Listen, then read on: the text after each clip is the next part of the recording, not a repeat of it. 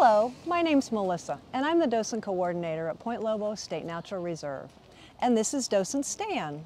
Stan's been a docent here for over 22 years. Together, we're going to explore the many trails here at Point Lobos. We will also highlight the trails that are wheelchair and stroller accessible. And I'd like to mention that there is parking in the reserve. A $10 entrance fee is charged per car. But on a busy day, you can park your car outside the entrance and hike in for free. We limit the number of cars in the reserve to protect the coast from erosion and to preserve the natural beauty you will find here. I'm one of the oldest active docents here, and I have had some health problems over the past few years, so I need these poles to get around and maintain my stability while I walk around the reserve. And because of that, we're going to talk about one of my favorite subjects is the ADA trails. ADA stands for American Disabilities Act. One of the nice things about these trails is that you can walk with your friends. They're wide enough so that you can talk and have a good time. Some of the trails we'll be looking at today are perfect for people with mobility challenges, including people that require a wheelchair to get around. Some of my favorite trails is what we're going to see today. We're standing at the entrance to the Carmelo Meadow Trail, which is one of our ADA trails here. So Stan, let's take some time to talk about some of these trails in detail. Okay. Well, what's a trail? I guess that's the first question. Trails are usually well marked with one of these posts here to show you the name of the trail it's on. It's usually wide enough so that people can walk side by side and pass each other easily on the trails.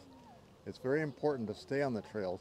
One thing a trail is not, if you happen to run across a small narrow path where you're likely to step on grasses or other plants, that's not a trail. That's not a legal place to go. Okay, so let's take a walk down Carmelo Meadow Trail to Whalers Cove.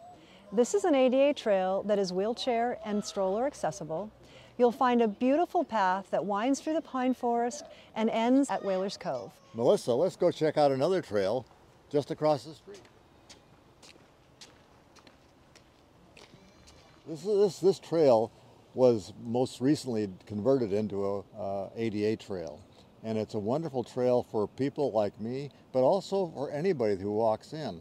This will take you all the way out to Sea Lion Point and other wonderful, desirable locations out in that area. One nice thing about this trail is it's a walk through the pine forest. It's much better than walking out on the road. It's safer and more delightful to walk on. So we're going to walk a little ways down this trail just to give you an idea of what it's like. Many places here in the reserve. There's poison oak right here along this trail. And you don't have to worry about it because the trail is plenty wide. You don't have to walk into the poison oak. Here we are at the entrance to Sea Lion Point Trail. This is a great place to observe the marine mammals and the many birds that live in our coast. The upper loop is a new ADA trail and is wheelchair and stroller accessible. Listen, look, and observe quietly. You might find sea otters resting in the kelp or harbor seals basking on low rocks. Can you hear the barking of the California sea lions on the rocky island offshore? And on a clear day, you might see the spouts of gray whales migrating along our coast. Hey Melissa, did you know this is the first ADA trail here at Point Lobos? It means a lot to me, and I enjoy it. It's one of the trails I can do very easily. Now we're at the north end of the South Shore Trail. The rugged hiker would have good access to more trails as we walk down the South Shore Trail. So now we're just up from the beginning of the start of the Bird Island Trail. Stan, is it time for lunch? You betcha. Bird Island is one of the 3 picnic areas in the reserve. The other 2 are Piney Woods and Whalers Cove. Enjoy your lunch in one of these picnic areas to help protect our resident wildlife from human food.